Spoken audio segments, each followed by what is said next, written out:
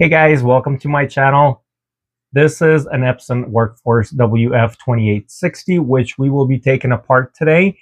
The reason I do disassembly videos is to show everyone how printers are assembled, how to get to a certain part, because a lot of you want to repair your printer and sometimes it is very hard to figure out where the part is located. Is it hard to get to a certain part or simple?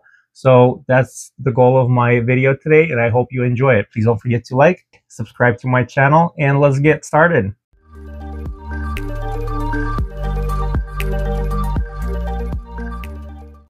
The tools that we will be using are Phillips head screwdriver and a flathead screwdriver.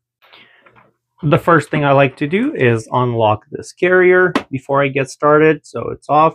When the printer is just being turned on, or if it's printing something, this unlocks, and I would unplug the printer and have that there. And also, let's go ahead and remove the paper, unplug the printer, of course. Put the printer on its side to remove this tray. What you'll need to do is just press these tabs right here, just like so, or the paper tray on the bottom here. Now we have this paper pickup roller. To remove that one, we'll just need to lift it up a little bit and then release this latch right here, kind of push it that way. That lets us get the roller into this position, and then it's removed very easily. So this is the latch that you'll just need to pull back to install it. Just pull it in, lift the latch, and you have it in place. Since we're here, let's go ahead and remove this paper output tray. So for that, we'll just need a flathead screwdriver. We're going to press right here, and also on this side, push this in. There we go. That releases the paper output tray. This is the back of the printer. This is the Duplex cover, or the Duplex unit. You can just go ahead and remove it. This is our maintenance box. To get to it, we're just going to go ahead and unscrew this screw right here. I'm using a flathead screwdriver for that. Then let's go ahead and push this back. So, there we go. And now we can go ahead and remove the maintenance box. Very simple. Now let's get the document feeder trays. So this tray you can just push in the middle and push to one side to remove it. In order to remove this top cover, we're going to have to disconnect the cord on the side after we remove the side panels, and then remove the top. So let's just go ahead and move to our side panels here. So go ahead and open the top cover. We're going to use a Phillips head screwdriver to remove a few screws. So one right here.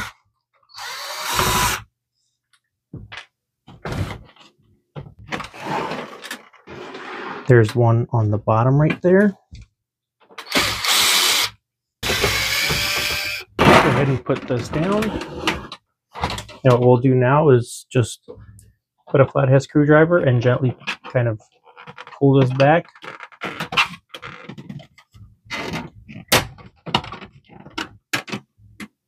As we try to pull it towards the back, it slides over and it releases that way. This is where we have the power supply, and this is the fax card, and the main board is located right there. Let's go ahead and remove the other panel. One screw right there.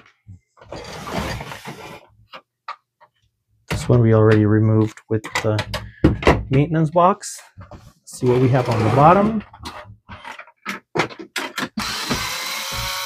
Similar concept, you're just pulling this back and releasing it, just like so. Now let's go ahead and remove this whole top portion, including ADF and the scanner. So go over here. On this side, you will find the arm that holds the top.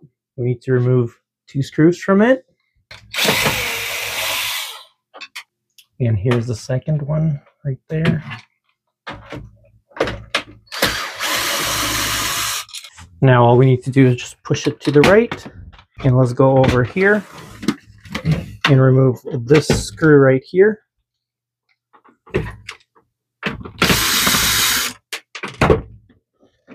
And that should release the top cover for us. We can just go ahead and slide this over. And that should release the top cover right there, but it's still connected with the wires on this side. Okay, since we have this released from the hinges, I'm just going to place it against the wall here and remove this panel in order to get to the main board that's right over here and disconnect the wires.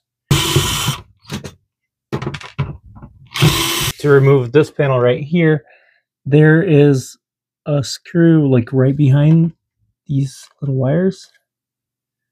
So that screw on the right side needs to be removed. And there's actually no screw here, it's just a clip. And that gives us access to the main board. Let's go ahead and disconnect this top portion so we can get rid of that. Just going to... So here it is, plugged in right into the main board. So just you pull on it, and that's how you would be putting it back, is just inserting that right there. Now there's this wire right here that we just need to pull on and remove. So 3 wires that need to be disconnected in order to get this top portion. That includes the ADF and the scanner. Power supply right here. Just remove the screw. I removed a little earlier right there. There's another screw on the bottom. Okay, now we can remove the power supply. Just untangle all these wires and disconnects right there. So this is your power supply for the WF-2860. The part number is this one right here, 219-5633-01. That's for US and Canada regions. Okay, the fax card. You can just remove this screw right here. That releases that. And it is also connected to the main board over here. Just go ahead and disconnect it. Some more things. This is the printhead connection over here if you ever need that checked. The printhead just also slides in there. There is no clamp on any of these. This is for the motor possibly. Some more connections right there. All right, this, you can see this is the main board. Has the Wi-Fi card on there, or the wireless board on there. I'm just gonna go ahead and disconnect all cords or wires. Let's remove this little plate here.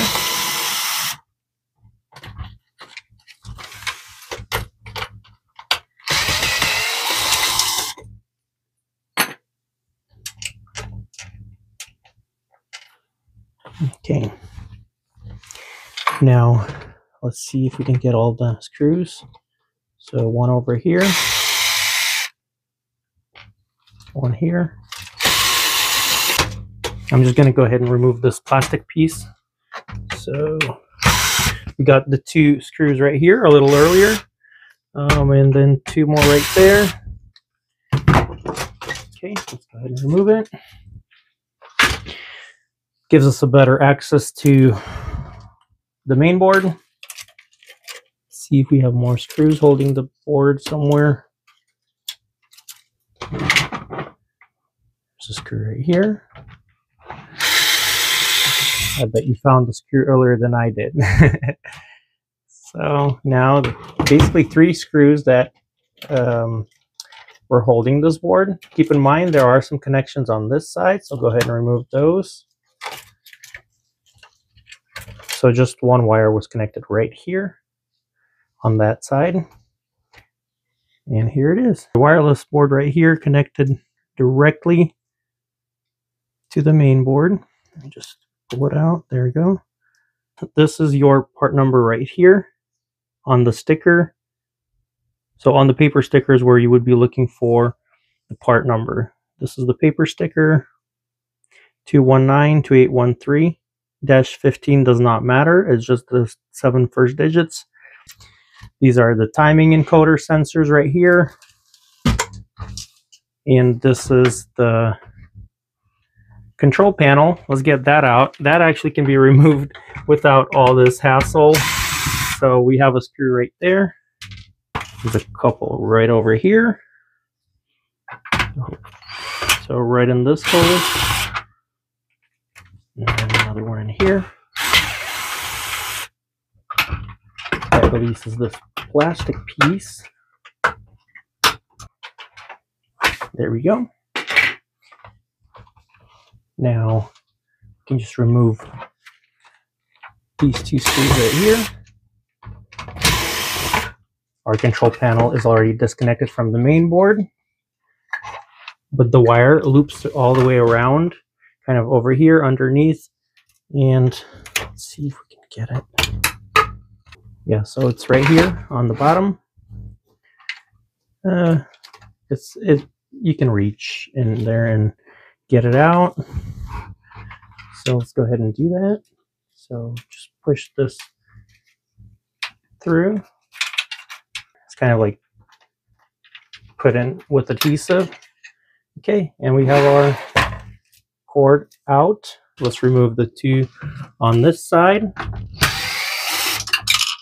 I'm not being too careful. I'm not planning on putting this one together, but definitely want to be careful not to lose any screws inside that are going to interfere with your printing. Then there's a ground wire, and the ground wire is connected over here. Okay. This is our control panel. This is the timing strip that runs in the back of the carrier unit. Let's go ahead and remove that and take a look at it. So if you're having, usually if it's making vertical lines on your prints, is because this is dirty somewhere along the line, and you'll see it, like maybe an ink spot or something on here. That's preventing the sensor from reading it correctly. Or if it's ripped or out of the sensor, the carrier will just move with a loud noise like bang, and then it'll give you an error. So the printer cannot work if this is out. That's what one side looks like. Put this spring in a hook, and this one just attaches to the hook on the printer. The part number is actually on here. It's very tiny, but I've noticed most of the Epsons or HP will have a part number on there, so I assume it would be that one, 1750924 for the encoder strip. Let's go ahead and remove the print head. And I think that's going to be the last part that we remove. We're going to use a bit thinner Phillips head screwdriver. So if the one that you've been using is not working on this screw right here, then just get a different one. Let's go ahead and remove this little plastic piece right here that will release our wires. We're going to press right over here to push this up. So you're going to press from this side and release this little plastic piece. Then we need to remove this little plastic piece. Okay. So this is one of the latches right here, and then it's released on top. Now we can disconnect on the side over here. We need to disconnect this board. So we need to disconnect the wire right here. Goes right into here. So we have that disconnected. Okay, so this board release buttons are right over here. So on this side is behind the wires. Let me just go ahead and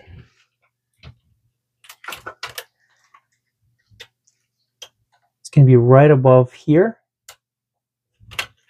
Just going to press right there, and that should pop it off on this side.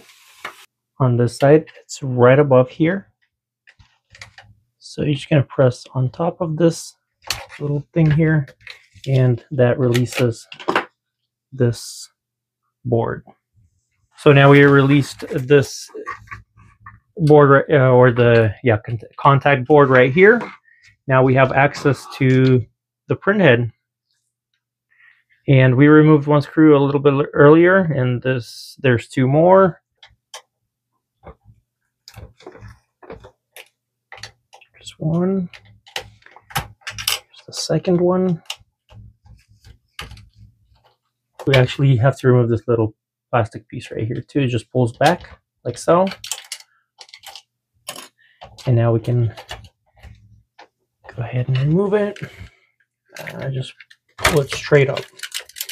Kind of like that. After we removed it, you can remove this wire.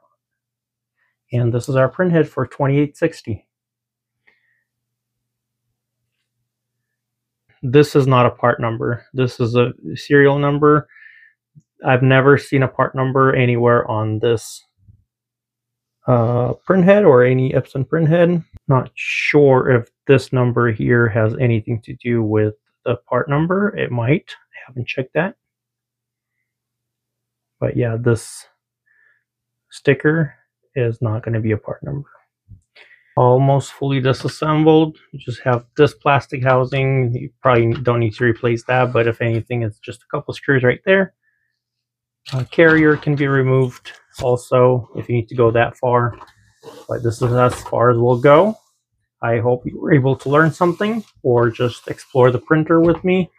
In any case, please don't forget to like, subscribe to my channel, and have yourself a great day.